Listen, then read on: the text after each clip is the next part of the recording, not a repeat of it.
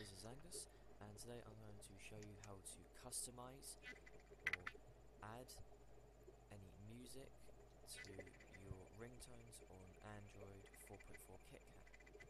Now, the main reason I'm doing this video is because I found at the start of using KitKat that it was incredibly hard to find or how to change the ringtone, but from this little trick I found that it was really easy and simple.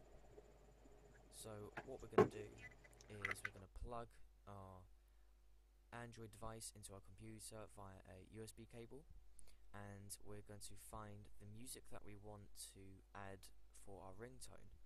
So for example, I'm just going to use a AC/DC song for my ringtone. Now I would recommend that you trim it down to 30 seconds, but it doesn't really matter how long you make it, and also it doesn't matter the type of file.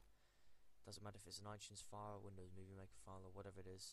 It will say that it might not be compatible, but don't worry about that. So just go onto my computer, and then you want to go on ringtones, okay, and then you just literally want to copy and paste it into the ringtones, and because your computer is plugged in, it will automatically add it. So then we want to go to our Android device, and from there we want to go to settings. So when you go onto your Android phone, you should see a section where it has all the default ringtones, and there should be another section above that, and then here you will find all the other ringtones that you have added, so any audio files.